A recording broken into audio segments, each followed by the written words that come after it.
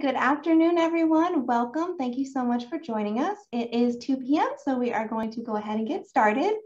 We have advanced birding today with Mr. Brian Magnier, and he is a naturalist and a biologist, and we're super excited to have him back. This is kind of a part 2 of a program that we did earlier in the year.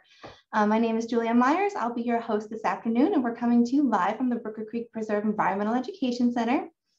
Our program today is sponsored by our Friends group, the Friends of Brooker Creek Preserve. So we want to give a big thank you to our Friends group for supporting our programming here. And if you're interested in learning more about the Friends or even becoming a member, you can check them out at thefriendsofbrookercreekpreserve.org. And we are just about to get started. If you've got any questions throughout the program today, feel free to use the Q&A box at any point through the program, and we'll be sure to answer all of your questions at the end. And if you just have general comments, then you can go ahead and use the chat box for that. And I think we are good to go. So without further ado, welcome, Brian. Thank you so much for being here with us today. Hi, yeah, thank you for having me again. So today's talk is going to be, again, kind of an advanced birding sort of talk. If you were here for the first round of advanced birding, it was quite a few months back at this point. This will cover a lot of the same topics, so if you missed that, then you'll get a lot of the same information, but we are going to kind of move a little bit faster through some of the same topics that we did last time, so that we can then get to a little bit of new stuff, so that people who were here last time will definitely get to see a bunch of new information, new pictures, things like that. So the outline for what we're going to do today looks very similar to last time. We're going to talk about why we like birds, why to study birds or why go birding, a little bit about phylogeny, a little bit of bird anatomy, some molt, a little bit about bird migration and what habitats might be around in Central Florida to find birds in. And then we'll kind of shift from the ornithology side of things, the anatomy and the phylogeny, and we'll go kind of more to the field aspect, the birding aspect, into kind of how to start identifying birds, how to find them, and figure out what you're looking at once you do find them. And so we'll look at flight patterns of birds, a little bit of birding by ear, and talk a little bit about eBird and kind of that's one of the best ways to figure out what birds are around in your area. And then we'll move kind of through the eBird stuff and go on to tricky species, which is where we're going to spend a lot of our time today, because the tricky species that we're going to talk about a lot are going to be those pesky fall migrants and wintering birds that are often not in their nice, colorful breeding plumage. It also includes a lot of those shorebirds, and they can look really similar. And so we'll spend a bit of time trying to kind of pick our way through some of those birds that you're definitely going to see if you go out there in the next couple of months. So to start off, why do we like birds? I like birds, but people like to study birds. But why do we get interested in birds? It seems like there's probably more people out there interested in birds, as a hobby, viewing birds and birding, than say going to try and find like salamanders or fish, maybe small mammals. And I think one of the big reasons why we really like to study birds, first of all, is the diversity of colors, the diversity of shapes and sizes. Everything from the little bee hummingbird all the way up into giant storks and ostriches. But I really think that the reason the birds are kind of the gateway into natural history, where everybody kind of starts out enjoying and observing birds, is because of the level of diversity that there is in birds. For birds, there are about 10,000 species globally, which is a lot. It'd be difficult to try and learn the names of every single one of those species, but pretty much anywhere you go on the planet, there's about 100 species of birds to be seen and enjoyed. In the tropics, there's more. Up near the poles, there's less. But in general, there's kind of a graspable number of birds that you can learn and identify. If you were to try and get into something like insects, beetles, there's tens of thousands of types of beetles. Even in just Florida alone, there's thousands of species of beetles. It'd be overwhelming to try and learn, that whole group of organisms. And so birds are kind of this sweet spot where there's not too much diversity so that it's overwhelming, But there's enough to keep you interested. There's always more birds to see, that you haven't seen yet. And so I think that's one of the big reasons why birds are so universally loved and watched and enjoyed, just because they fall in that nice sweet spot. Now, one of the ways that we do enjoy birds is by kind of classifying them. It's like a treasure hunt when we go look for birds. And to really understand how and why we classify birds, we have to take a quick look at phylogeny. And so this is kind of the evolutionary relationships between different birds. And so we've got birds as a whole kind of broken down into orders and then families. And so the family level is where we're really going to kind of focus trying to identify birds too. So one family of birds is the owls. Another would be the hummingbirds, the New World wood warblers. These are all different families of birds, and they kind of break down, that 10,000 species of birds into these manageable chunks.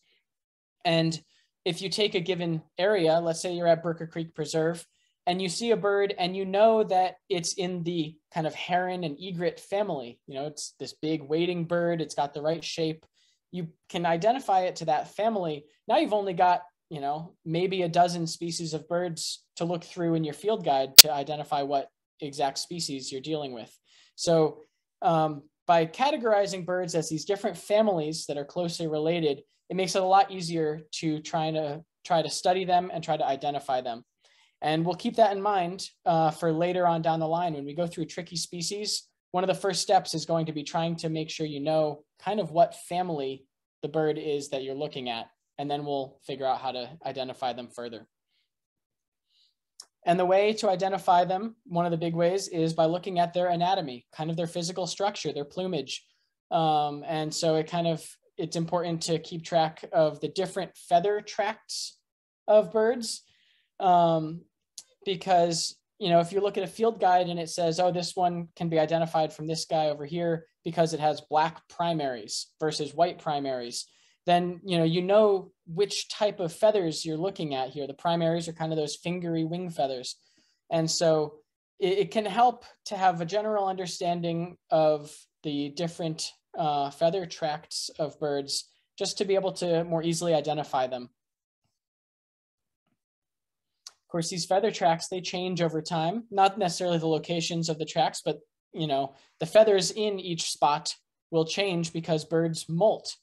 And so birds will look different when they first hatch, and then they quickly molt from kind of their downy hatching sort of plumage into their first plumage, which is generally called the juvenile plumage, which is generally kind of their summertime plumage right after they hatch.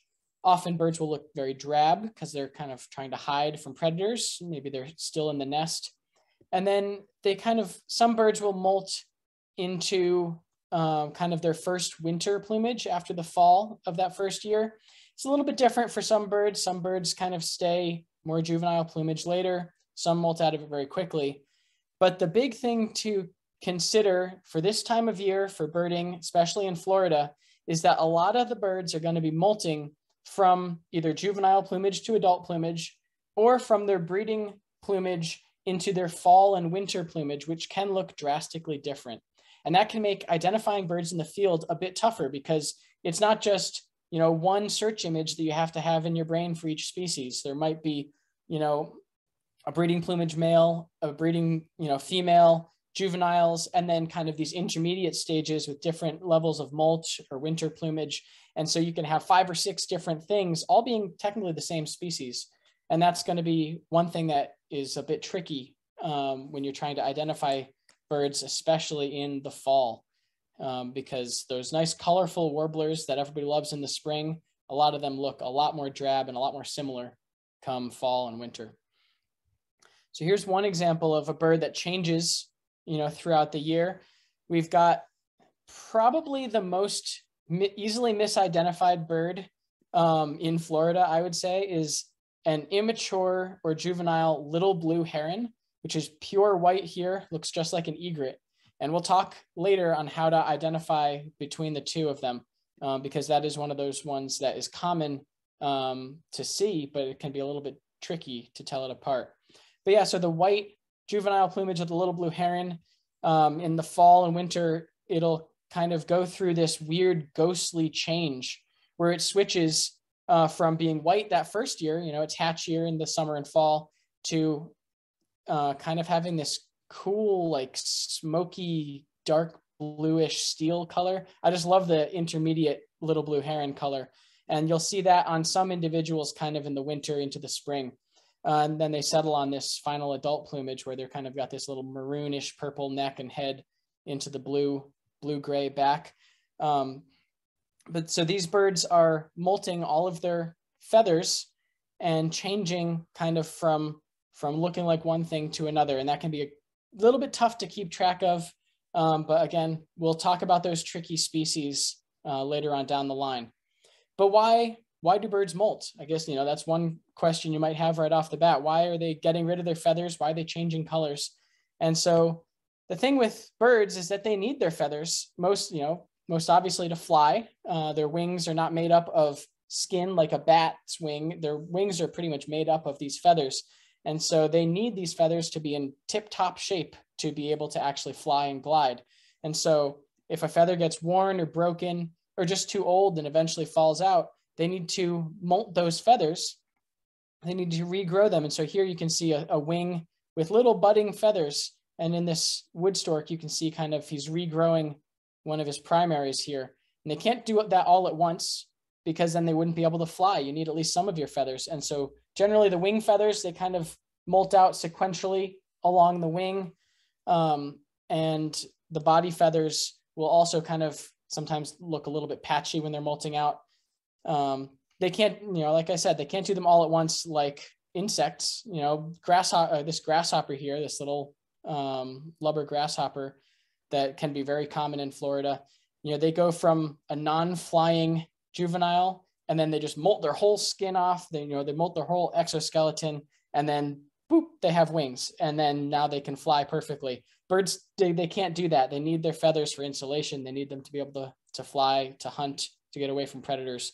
So birds kind of do this where, just kind of sequentially, they molt all of their feathers. And the way they do this, though, it's very energy intensive. It's really cool on a cellular level. There's all these interesting ways where kind of the cells will grow into almost something like a hair, and then it pops out into these feathers. And we can go into that more at the end if people really want to. But the main gist of the idea here is that it takes a lot of energy to grow these big, amazing structures that are feathers. And when it takes this much energy and time, you don't want to be, trying to migrate or trying to feed your young at the same time that you are molting.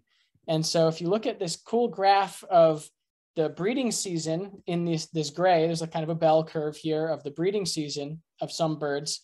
And then you look at that compared to when birds want to be molting. The molting season generally starts right after the breeding season. Birds, they've laid their eggs, they've raised their chicks, they're done with kind of, that toddler stage where they just kind of constantly have to be feeding the babies. And now the babies are kind of starting to leave the nest and the parents can kind of take a breath finally. It's late summer, kick the kids out of the house, and now finally they can start shedding some of their feathers and molting. So a lot of birds will molt. They'll kind of ramp up molting starting right here at the end of the breeding season. And so those birds would have a totally new plumage come fall. And so some of them might they might look very different than they did during the breeding season. Other birds actually wait until they get to their wintering grounds to molt. They'll have their breeding season and then they'll fly all the way down to Florida, to the Caribbean, to South America. And then once they get down there, that's when they decide, okay, I'm in the tropics. I'm just going to kick back with all of my, plentiful food. And then I'm going to molt all my feathers out right now. So there's some little bits of, some differences there. But in general, birds want to avoid molting their feathers during those two really energetically important times, the migration and during the breeding season. So speaking of migration, there's a lot of birds that move all over the country, and it can be a little bit tough to keep track of which ones are where. But this will be my first kind of plug to go check out eBird if you haven't, as a platform to figure out what birds are in your area. This is a chart of what birds are present based on the little green bars during different months. Here we're going left to right, kind of across a year, January through December here. And this is data for Florida. So this is data that the general public birders, they're putting into eBird and saying, oh, I saw these birds, and this many of them on these days.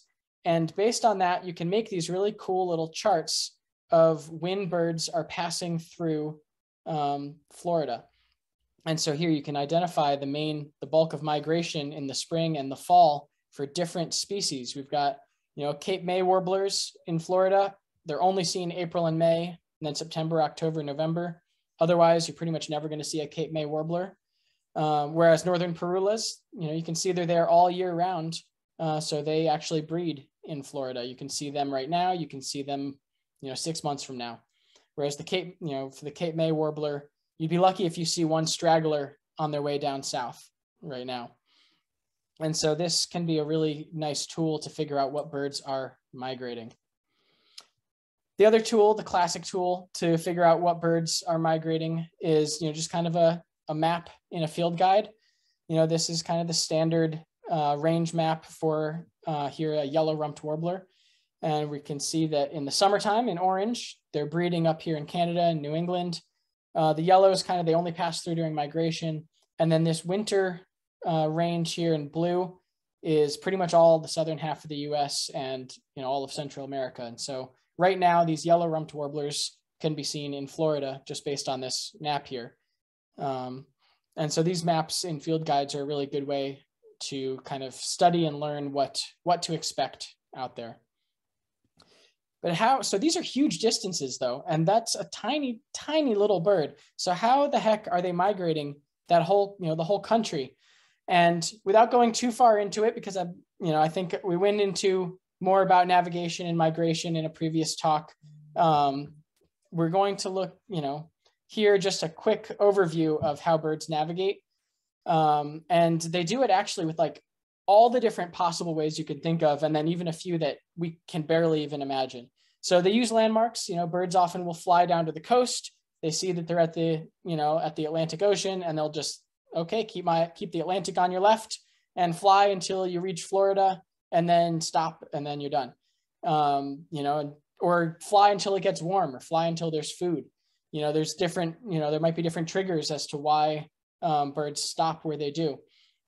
Another thing besides just landmarks like a mountain range or the coast, birds like to use the geomagnetic compass. They kind of have an internal compass where they can actually sense different magnetic fields of the earth, and they can orient themselves, either going north or going south, depending on the season, just using the Earth's magnetism. They can use this position of the sun, where it's setting, where it's rising, where it is, what direction it's at when it's at its highest. And then at night, a lot of birds migrate at night.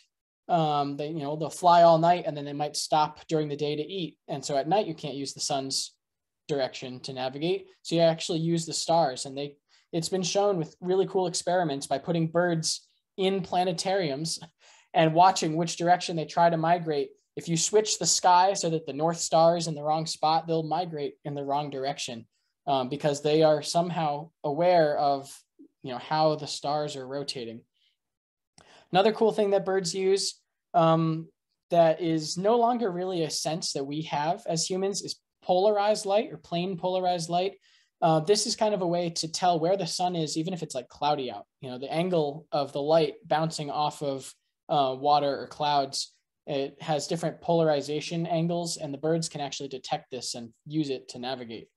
And then another couple of things that they use that are a little bit less well known, but it's been shown with experiments that they do use them, are infrasound and smell.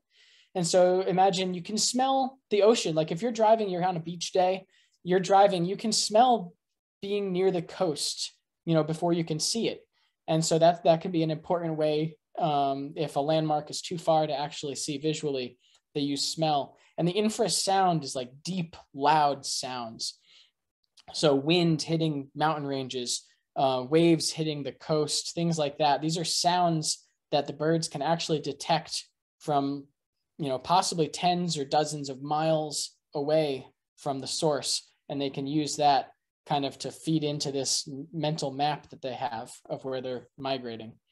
So that's enough of kind of the ornithology side. You've got a background of ornithology. We talked a little bit about, we group birds together into families, and that's phylogeny and their evolutionary background, and, a little bit about anatomy and molt and things like that. But now let's take it out into the field and leave those, the books behind, and let's go. We walk outside in Florida, and the first thing we have to notice if we're going to try and find and identify birds is the habitat. Where are we? What are the plants around? What's the kind of the elevation? Is there water? Is there not water? So, there will be different types of birds found around this sort of palmetto scrub habitat, which, might have scrub jays or nightjars and things like that. Then you will find around mangroves, where you're going to find things like ibis and wading birds. And then if here's at the boardwalk at Brooker Creek, we've got kind of a forest and swamp combo. This is a really good spot to find a lot of songbirds because there's a lot of bugs, which is, a lot of food for little songbirds that are either migrating through or wintering. And so if you asked me, where to go to try and find things like warblers and vireos, the boardwalk at Brooker Creek would be a good spot to check this time of year. Then, of course, you've got, open water. Florida has no shortage of water. This would be a great place to find all of your wading birds, all of your herons, things like that, including some of my favorites, the skulky little hiding secret ones, the least bittern here. It's a really cool bird to try and find because it's unlike, the great blue heron and the great egret, which are in the same family. They're kind of the same body plan, same shape, but the great blue heron and great egret, they just stick out. They stand out there in the middle of a pond. They don't care who sees them. This guy, the least bittern, he's a bit more shy. And so it's a treat when you get to glimpse one. And you can often find them hiding in kind of grassy, cattaily, marshy sort of areas. Areas like Circle B, Bar Reserve. This one was just kind of at a little retention pond behind my old apartment in Tampa. So you're in the right habitat. You're looking for different birds out here, and you see something, and maybe the first bird you see is out on the horizon, just flying away from you. The first way to start figuring out what you're seeing is to note how it's flying. Is it a big bird soaring in the air? Maybe it's not flapping at all. That might give you a clue that it's like a vulture or a hawk. These large raptors and scavengers will often soar without flapping very much, and they'll be very visible, just kind of sitting up there way in the sky, hovering. And so maybe that would be more likely a raptor than some little songbird, which would be flapping a lot, maybe doing a little bit of an up and down undulating flight. So if you see a bird that kind of is flying like this in kind of a sine wave, be more likely something like a goldfinch or a woodpecker. They often fly with those sort of flap, flap, flap, and then glide, and flap, flap, flap, glide. And then there are other birds that are very flappy, but they fly in straight lines. Think of maybe like a hummingbird at one extreme, compared to the vultures that never flap. If you see a hummingbird, it's a hummingbird just by the way it's flying, because its wings are beating so fast you can't even see them. The wings are making this buzzing sound, and it just kind of zips straight by, usually in a straight line. And so that's kind of the first clue to identifying birds out in the field is how is it flying? Kind of take note of, is it flapping often, and how big is it? Stuff like that. The next thing you'll probably notice are a lot of birds like to kind of be very vocal. Some of them will yell their name if they were named onomatopoetically, which is very helpful. Things like whippoorwills and chuckwills widows, they basically just scream their name all night long. It's pretty easy to identify them by ear. A lot of other birds are not as easy to identify by ear. Lots of little whistles and buzzes and chirps and things like that. And it can be kind of intimidating trying to break down that many different species. if you go out in the woods and you hear 10 or 20 different things all at once, it can be really tough to try and figure out what you're listening to. But I would say here's the first thing I would do. First big tip is these 10 species for Florida. These are the ones I want you to learn. If you want to drastically improve your ability to identify birds in the field, and you can't really identify things by ear at the moment, I'd say this is the biggest step, going from, kind of a more casual birder up to those mythical expert birders who just know all the birds around all the time and can pick them out without even looking. This is the biggest jump in the ability in birding, I would say, is being able to identify a significant portion of the sound around you, because then you can be looking at a different bird. You can be looking, tying your shoes. You can be looking at a snake or a flower, and you'll still be aware of all the different species that are around you. And these 10 species are, I'd say, the most common and most vocal species in the state. And so if you just learn these 10 species, their calls, then you will have a much easier time picking out the weird ones, because then when something that's not on this list inevitably starts singing, you'll be able to recognize that that's a bit different. That's odd. It's not one of these common species that you're used to hearing. The sounds can also be really, really helpful for the more cryptic species, things that are either nocturnal, like the owls, or maybe just really, really hidden in the marshes, like rails. Here we've got a Virginia rail and a sora.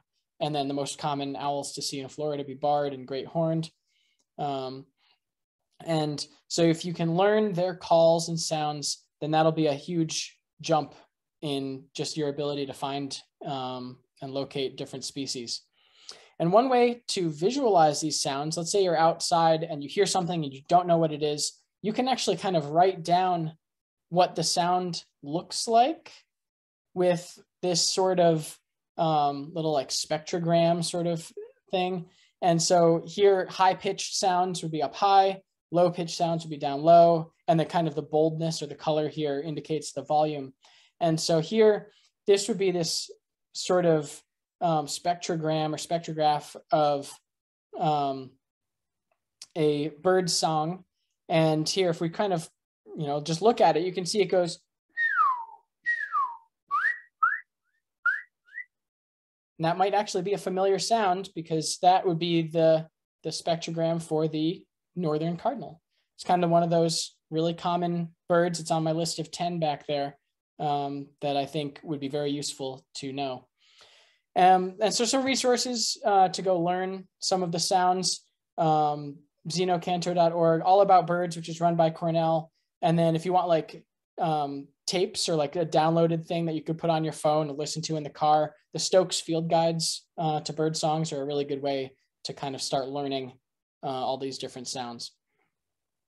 Okay, so you know how to identify some of these birds, you kind of know what habitats are in your area. Now you want to figure out what birds are around and how to go find them, and just kind of, you don't want to have to pick through 10,000 birds to identify the one that's in your backyard. And so that is where I would say go to ebird.org here and look at different maps. They've got species maps where you can look up one bird. Let's say here we want to look up the purple gallinule, and all of these spots are places where people have seen purple gallinules, and the orange ones are places where people have seen them in the last month or so. And so this is a really good way if you have a kind of a targeted approach. You want to identify and see one species, then use the species maps sort of tab. But then you can also go the other route and go to the hotspots and say, okay, I want to go to Brooker Creek, and I don't know what birds to expect there, especially this time of year. So you pull up the hotspots and you go and click on Brooker Creek here. And then it'll tell you a list of all the species that have been there. And it's generally organized by the things that have been seen most recently up top. And so here we can kind of get a sense of which birds have been seen there in just the last couple of weeks. And so if you go, you know kind of what to expect. But if you go and you only focus on, what birds other people have seen, then that introduces a little bit of sample bias, because, what if there's a rare bird and you kind of just write it off as something common because nobody else has reported it. You know, you see this weird warbler, but you're like, oh, it's probably just a palm warbler, you know, the most common warbler that's around.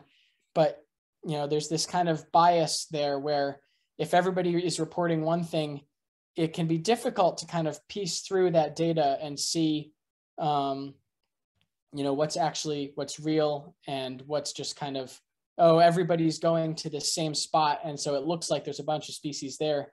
But if, you know, nobody's reporting from right across the street, but there's actually the same species are over there too.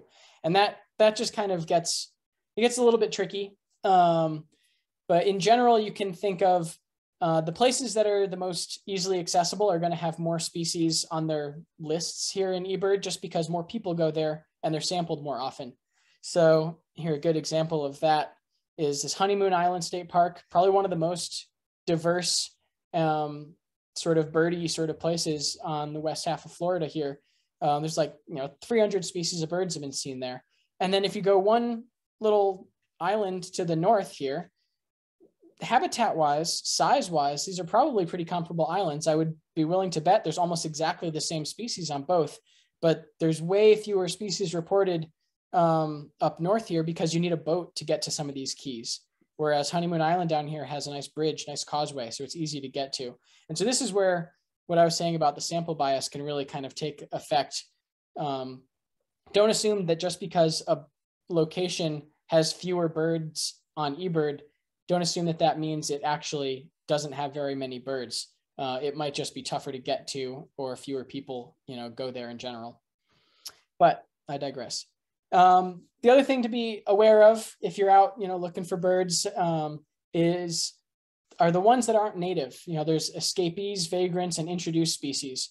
And so some of these you're very familiar with, I'm sure. Everybody has seen starlings from Europe. You know, people have seen collared doves.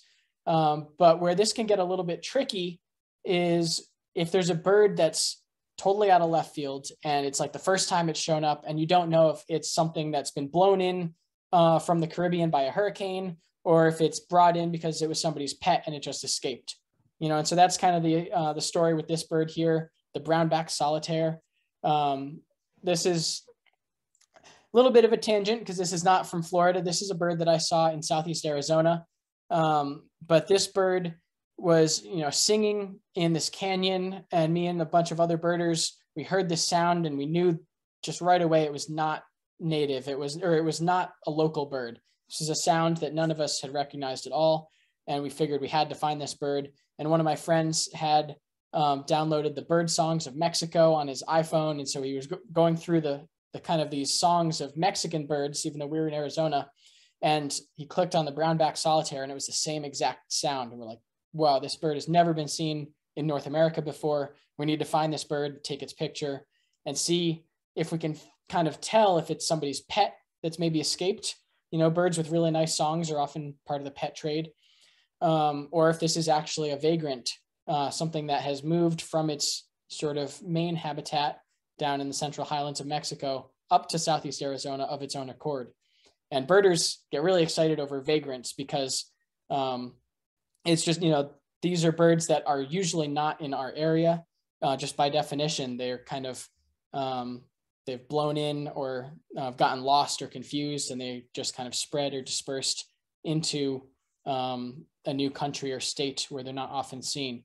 And this brown-backed solitaire here, it's got these really nice primaries. They're not worn, they're not molting. That was lucky. And pet birds, because they're kept in cages, often those primaries will be very worn or bent because the feathers will be hit against the side of the cage. And so this picture with these nice clean feathers that kind of proved, oh, okay, we think this bird is actually a wild bird. So if you're out birding and you see something really weird, you know, try and get some pictures of it, because later on down the line, you might be able to prove that this was actually like the first record for Florida or something like that. So with that, that's kind of mostly where, you know, advanced birding part 1 kind of ended when we talked last time. But here we're going to focus a bit more for the rest of the time. We're going to focus on what birds to expect and then how to identify them in winter and migration. So the The big things to expect in winter are going to be an influx of songbirds from the north, like this palm warbler, which is probably one of the most common species of birds you'll see in the winter. And these wading birds, many of which were there all year, but some of them will move down into Florida, and some of them will just kind of get more visible. They're not breeding anymore. They're all out feeding. You know, the young ones that were in nests all summer, they're now out in lagoons and on the beach as well. And so you'll notice more wading birds. And then the other guys that migrate down, just like the songbirds, are shorebirds. And so you'll often find things like sandpipers and plovers on the beaches, more so in the winter than in the summer. And this is where we're going to start our tricky species categories, because those shorebirds, there are a lot of species of them, and identifying them to species can be really, really tricky. We've got a lot of different size categories. We've got little, different shapes. What do we look at to try and identify these things? A lot of them are just going to be little brown dots out on the beach. And so here, I'm not necessarily going to go through every single species that's possible and how to identify it. That would be a very long list with a lot of pictures.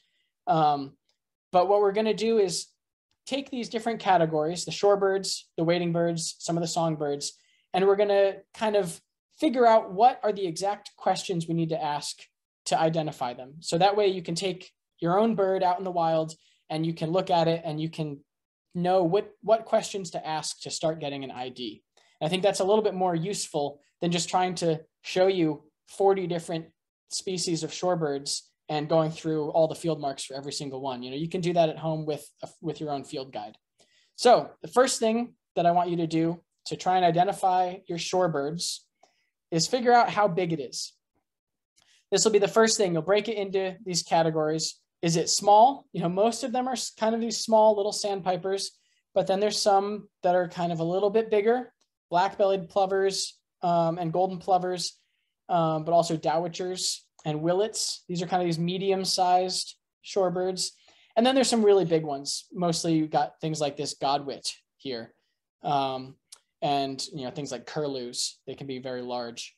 And so that's the first thing you want to look at. If you're at the beach, maybe you're at Gandy Boulevard, kind of on that causeway there, that's a really good spot to see a lot of shorebirds in the winter, and really good place to practice trying to identify shorebirds, because the beach is so short there. You're kind of really close to a lot of these shorebirds. A lot of times you can get pretty close to them because they're used to people, they're used to fishermen. And so you can kind of put yourself right in the middle of a whole bunch of shorebirds there. And so actually a lot of these pictures I think I took at Gandy Beach there. Yeah, both of this black-bellied plover definitely was.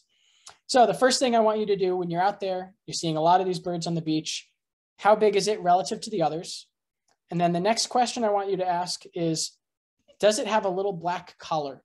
This is especially applicable for those little guys, little sandpipers and plovers, because when they have these black rings around their neck or black facial markings, like all of these guys have here, then that probably means it's a plover rather than a sandpiper.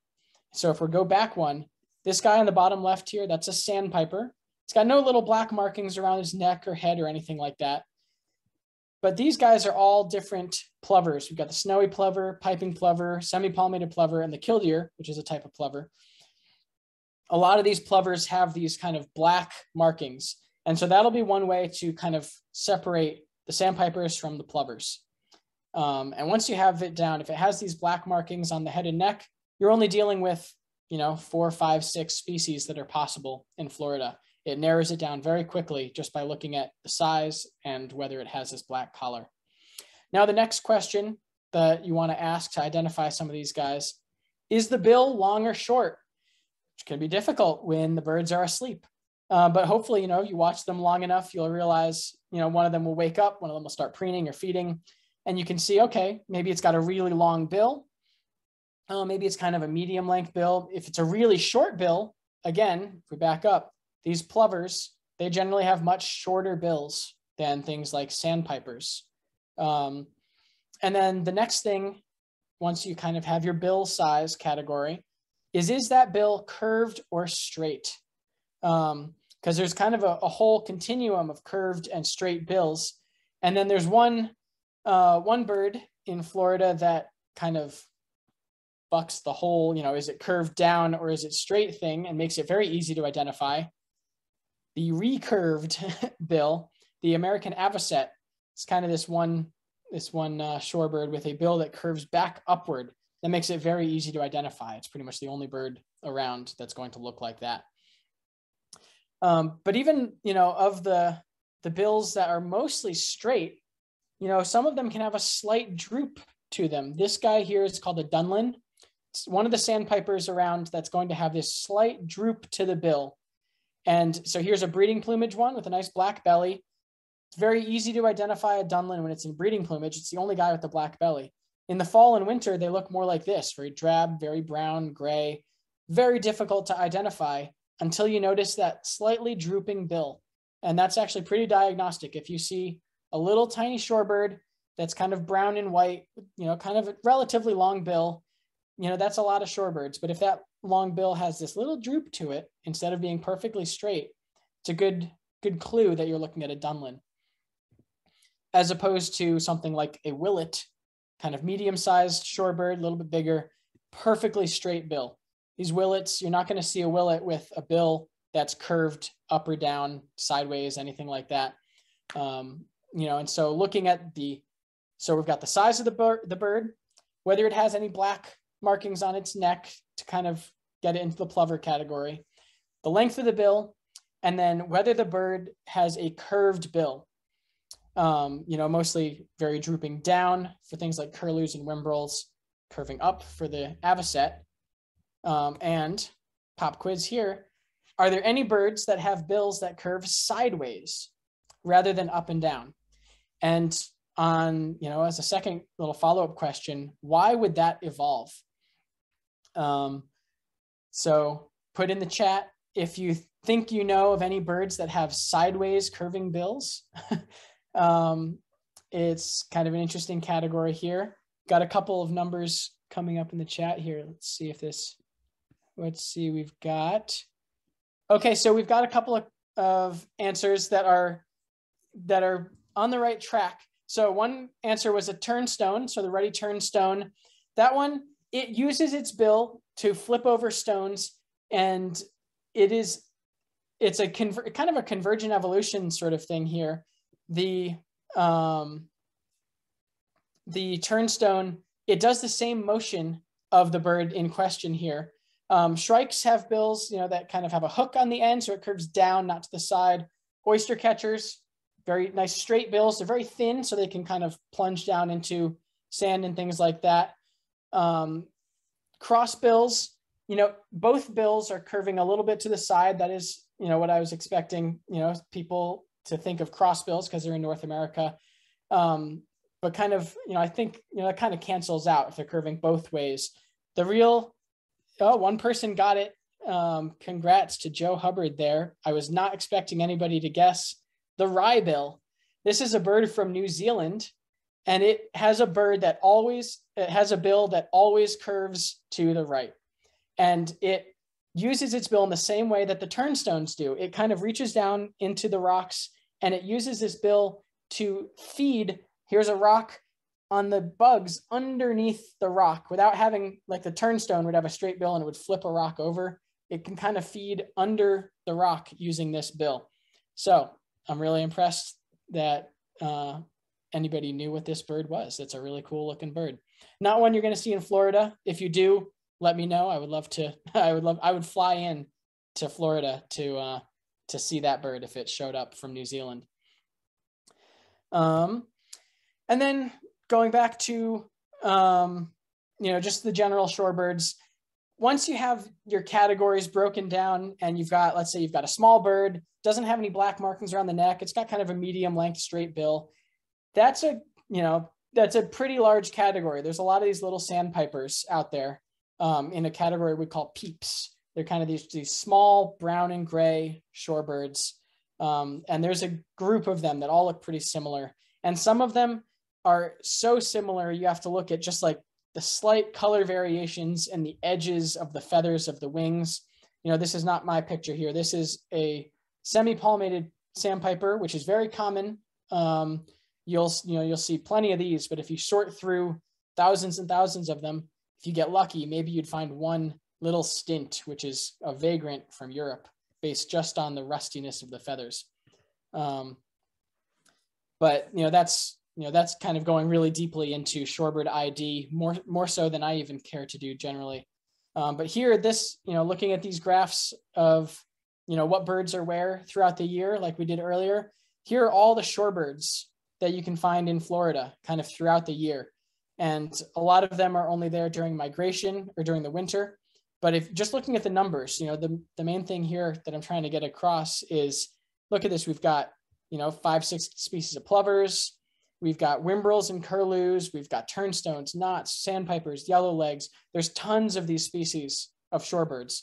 But if you use my maybe 4 questions of how to break down the shorebirds, then you can break them into these kind of manageable chunks of maybe only 4 or 5 species to try and look at in the field guide.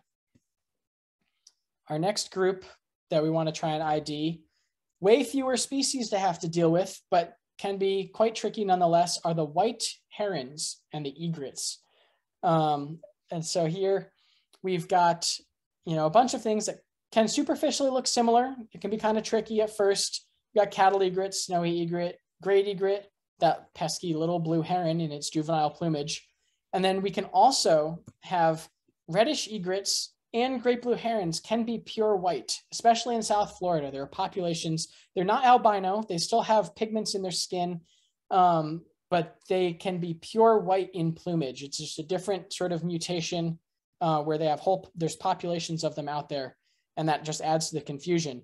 But the questions I want you to ask to identify those white herons: overall size, again, that's a big one. If you're seeing a wading bird and it's a little tiny white wading bird, really you should only be thinking of snowy egrets, cattle egrets, maybe that little blue heron. There's big, long, elegant looking ones, probably a great egret. And if it's giant with a huge bill, it's probably that great blue heron, even if it's white. The next thing I want you to think about after the size is the bill color and then the bill shape. These guys, they generally all have pretty long, pointy bills, but there is actually a bit of variation. If you were to look really closely at just the snowy egret and just the little blue heron, that's what we have here. The snowy egret, it's got these yellow lures around the eye. It's got a black bill that's long and straight and pointy. The little blue heron, it just looks less elegant. Somehow it's got, this bigger eye without the nice yellow here. It doesn't have these nice floofy feathers on the back of its head and its chest. Its bill's drooping down a little bit. It's a bit thicker. It's not this nice sharp pointy bill, and it's also bicolored. It's not pure black.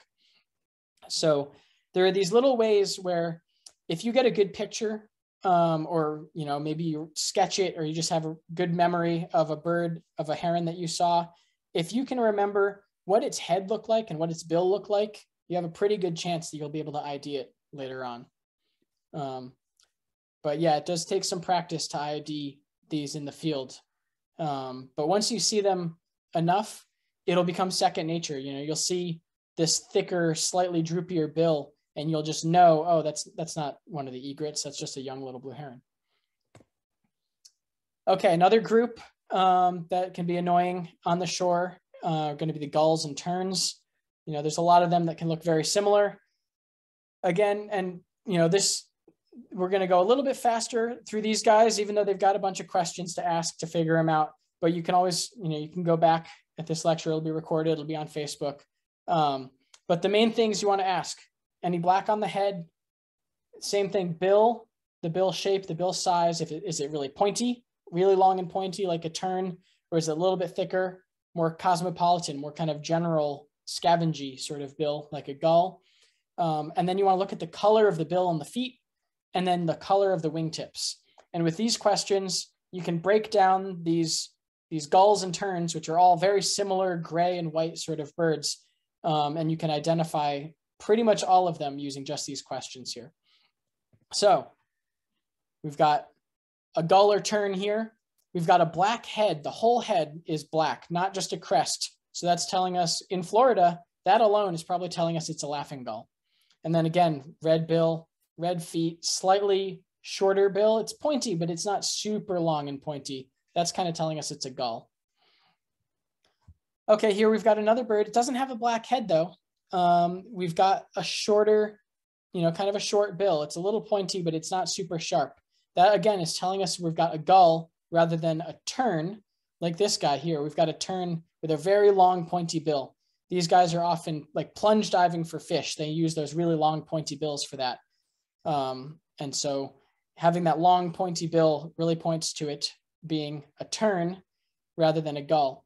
And then if you got the craziest bill of all, the black skimmer with its lower mandible longer than the top, that one's an easy ID because it's the only bird around with a lower mandible that's going to be longer than the top. Okay, our last kind of group of tricky birds are going to be these songbirds. And the first thing that we want to find out is we kind of want to identify it to family. So the first thing we want to figure out is it a warbler, a vireo, or is it a gnatcatcher? These are kind of the three general groups of songbirds that you'll notice, especially flying around in the treetops in the fall and winter. And if you can identify whether it's a warbler, a vireo, or a gnatcatcher, that'll make a huge difference in trying to identify it down to species later. It'll make it much easier. And to do this, we want to look at mostly the overall body shape, but then also the bill shape and the tail length relative to the body. So with that overall body shape, is it a really thin and long bird, or is it a bit more chunky? That bill, is it kind of pointy, thin, and long, or is it a little bit shorter, stouter, and hooked? And then that tail length, is it a short tail, or is it a really, really long tail, almost the whole length of the body? Who's that Pokemon? So who do we have here? We've got a short tail. We've got a chunky bird. We've got a short bill with a hook on the end. Those are all telling us it's probably a vireo. We've got a blue-headed vireo here. And so vireos, they have this little hook on their bill. If you can get a good enough look to see that hook, then that's an easy ID to be a vireo right there. The warblers are more pointy bills. Gnatcatchers, same pointy. So that thick hooked bill and a short tail with kind of a plump looking body, that'll help you ID as a vireo.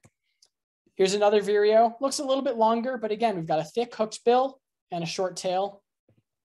And same here, thick hooked bill, relatively small tail, kind of a big body and a really big head on this one. These are all vireos. Compare those to this guy here. We've got a pointy bill, got kind of a thinner body with a much longer tail relative to the body length. This one here is a gnatcatcher. And another interesting thing with gnatcatchers, good ID feature is those outer tail feathers are white, and they often will show that. They're very active foragers. Gnatcatchers will be jumping around. There'll be a tiny bird hopping around, and you'll see those tail feathers flaring out, and those outer rectrices, the outer tail feathers, are going to have white on them. And that'll help you ID it as a gnatcatcher. And I'm kind of focusing on the gnatcatcher because they're very common, and I feel like half the time when you're looking at a little songbird in the top of a tree in Florida in the winter, it's going to be a gnatcatcher. Now, the other most common thing around is a palm warbler. This species of warbler here, we've got kind of a medium length tail, nice sharp pointy bill here, kind of that yellow color. Almost all the warblers around are going to have some sort of yellow, mustardy sort of color to them. But the body shape can actually be a little bit tough to use if they are preening or kind of standing in a weird angle. So here we've got a few different angles of the same, species, this palm warbler. And look how different it can look if it's got its wings spread out, or if it's kind of preening and it's all fluffed up, or if it's just kind of standing like normal. Here it's admiring its own reflection in a car. These three are all the same species, the palm warbler. But if you recognize that it's got all this yellow on it, it's got this kind of sharp bill, it's got this rusty sort of crown here. Those are all good ways to know, okay, we're dealing with a warbler. Now, which warblers are going to be common in Florida in the winter? And that's just a much smaller number to deal with. One other one that's possible in Florida in the winter, here we've got this brown mustard color with some streaks. Here we've got more of a lemony yellow color, no streaks. This is a yellow warbler. So we've got a couple different species of warblers. They're similar, But once you know the different features, once you can identify that you're dealing with a warbler rather than a vireo or a gnatcatcher, just based on the size and shape, once you know you're dealing with a warbler, there's way fewer species to have to deal with in that field guide.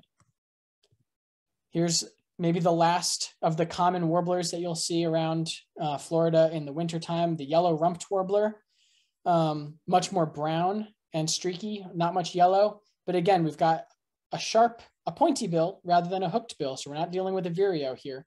And in this angle, it's tough to see, or it's impossible to see, but it would have a yellow rump and kind of a medium length tail, not as long and thin as a gnatcatcher's tail, not as short and stubby as a vireo's tail. So that's kind of just, asking, it just takes a little bit of knowing which questions to ask when you first see a bird in the field to really narrow it down. You don't need to go, okay, Florida has 500 species of birds possible. Which one am I looking at right here? If you know what habitat you're in and you know the general size and shape of the bird, try and get it down to a family level ID first. Is it a warbler? Is it a heron? Is it a gull or a tern? And once you're dealing with that, it's a much more manageable number to really deal with. So that's the first, that's the main thing with today's talk that I want you to take away, is to not try to just go in and identify everything to species immediately just off the top of your head. Try and categorize things that you see in the field as a wading bird, a songbird, a raptor, and then pay particular attention to a few little field marks like the beak size and shape, and maybe how it's behaving, what habitat it's in. And that will be much more reliable as a way to identify down to species than trying to just memorize everything. And it's also much more transferable. If you travel abroad, all of a sudden, all these birds that you learned in Florida might not be there anymore. All of this information seems useless if you've just memorized exactly what birds are in Florida. But if you memorize instead how to identify at a family level, and how to identify a songbird versus a wading bird, things like that, that's something that'll translate and will be useful no matter where you're birding around the world. So with that, I would definitely love to take any questions. And yeah, I know I went over a lot of information pretty quickly there. I'd be happy to go back to any slides, happy to elaborate on anything.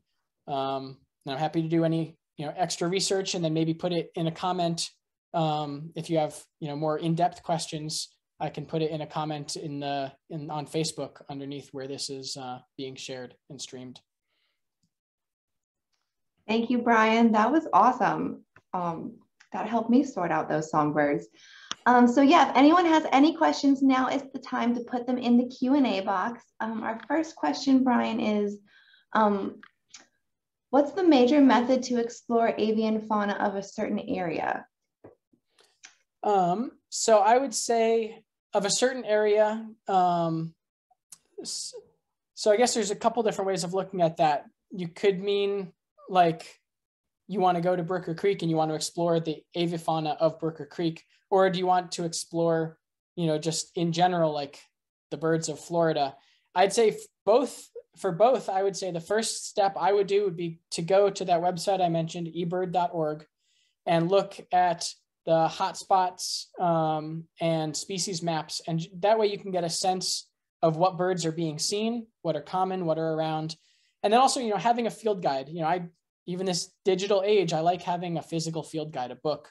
I like the Sibley guide to birds, either of North America or of Eastern North America. And just kind of start looking through the birds that are in whatever area you're interested in. But then really the big thing and the funnest thing is to just go out there and just get outside. You'll learn a lot more just going outside, even just randomly. Take a walk down the street, look at some retention ponds, look in some random piece of woods, walk around Brooker Creek down the boardwalk. It'll just be more fun, but you'll also learn a lot more by being out there. And so, maybe you realize, okay, you're hearing all these different sounds and now you want to figure out what those specific birds are. And so the first step is really getting outside and figuring out what you're interested in. Are you interested in seeing every last bird and listing them all? you're interested in taking pictures of them, you know, it's a broad, big world, a lot to explore out there. Wonderful, thank you. The next question is, when you had that wrybill up, they asked, is it related to the plover since it has the black collar? Yes, that is a good call. Yeah, phylogenetically, it is definitely in there related with the plovers. Yep, and you can see everything about it looked a lot like a snowy plover or a piping plover, other than the weird bill shape. It's a bird that would be very cool to see. It's on my bucket list. It looked super cool. Thank you. Those are all the questions I'm seeing right now. So if anyone has any more, now is the time to put them in. And I did want to mention that we do offer birding hikes here at the Brooker Creek Preserve. We do one on the first Sundays, which is actually led by Miss Jo Hubbard, who got that question right. And then we also do one on fourth Saturdays. So that would be November 27th this month. And we did just get a question in quickly. Let me check it. Could you talk about the yellow feet and bills as it relates to the herons and the egrets? Sure. So I don't think the feet are in this picture back here of the herons. Yeah, and I cut off the feet there. So one thing that is useful, the yellow feet of the snowy egret, that can be a useful ID feature. The snowy egrets have these black legs, but yellow feet.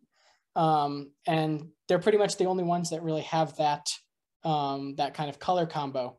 And so the feet color can be useful there for identifying the snowy egret specifically from other things. One reason I don't like to use the feet color as much to rely on, one, because the legs are often underwater. And also if their feet are really muddy, especially from a distance, it can be really tough to tell when you've got yellow feet versus black feet or brown feet. You know, if they're wandering around in the mud flats, all the feet might look the same. And so it's definitely true. That's a good ID feature for snowy egret. But I would say a much more reliable, consistent feature to focus on, at least for me, and what I like to look at is the head and the bill shape.